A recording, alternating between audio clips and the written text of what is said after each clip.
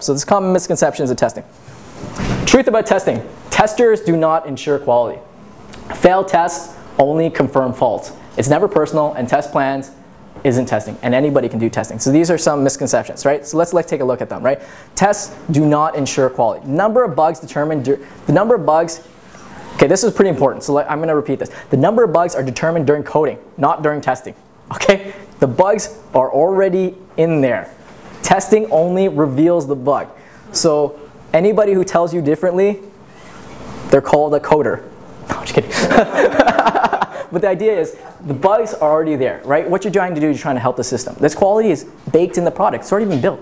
Well, depending on how you look at it. But the idea is, the code has already been written. The bugs are there. Whether you find them or not is not, just because you didn't find it doesn't mean it didn't exist, okay? So that's kind of important. So, you know, I talked about this one, about writing test cases to get bugs fixed. Well, finding an issue still needs to have it fixed if that's so important. So you should keep that in mind as a tester, right? Yeah, sure, you found the bug. Are you doing anything to be, you know, Gandhi's like, are you being the influence that you want to be in the world, right? Are you being the change that you want to happen, right? So be that change, right? So as a tester, try to write your bugs, test reports and test bugs as much as possible to help this. If you have some little bit of debugging information, add it in there, because the idea is, the goal is to help fix things, right?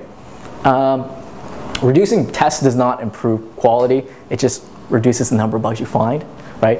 But it's better for testers, but it's not necessarily better for customers. Does that sort of understand? So yeah, sure, you didn't find so many in your report and you sent that to your executive level and you found less bugs, but doesn't mean the bugs were baked in there already, right?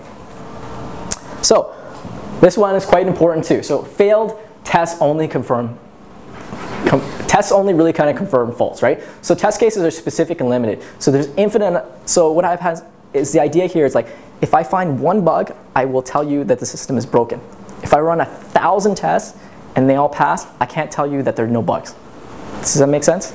Right? So that anytime, the way we tell us in mathematics, the idea is, you know, one negative connotation can basically say, I can put a proof, I can prove that that's wrong, right?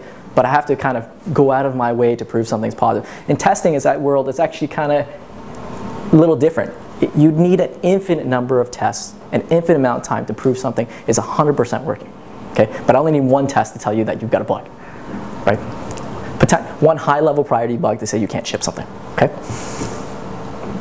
So how does that kind of look like in the whole picture? So imagine this whole circle is code, right? So these little red dots are bugs. Remember, they're baked in the system when they're coded, right? The idea is you can run these test cases. Now, they're kind of like, if I throw them against the wall, if I had infinite amount of mud or whatever to throw against the wall, I can cover the whole set, right? But reality, I don't, right? So what I want to do is I want to try to, you know, some test cases have large covers, some are small. The idea is I want to kind of spread them all out, and my goal is to try to find these bugs here, knowing that I can't cover the whole circle. Does that sort of make sense? Questions about that?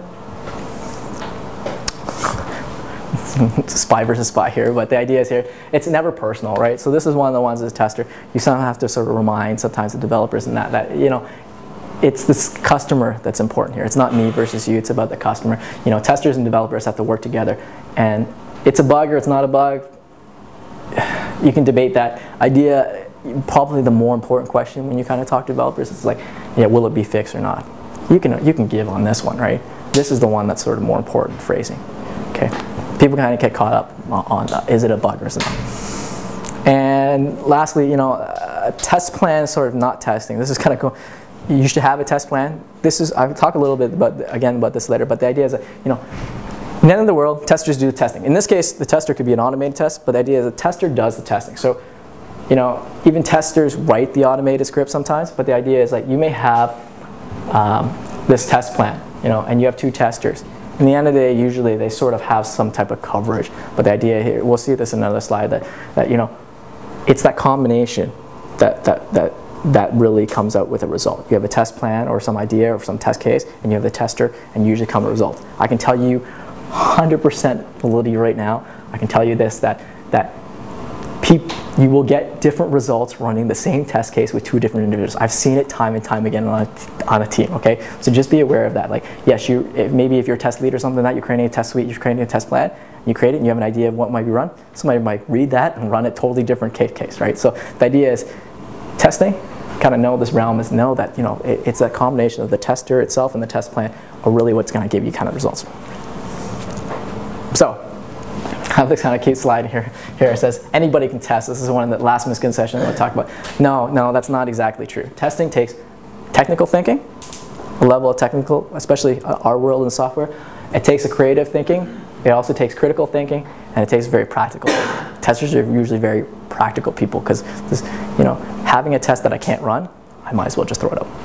Okay, so that's the first one. So we can just take like a 5-10 minute break.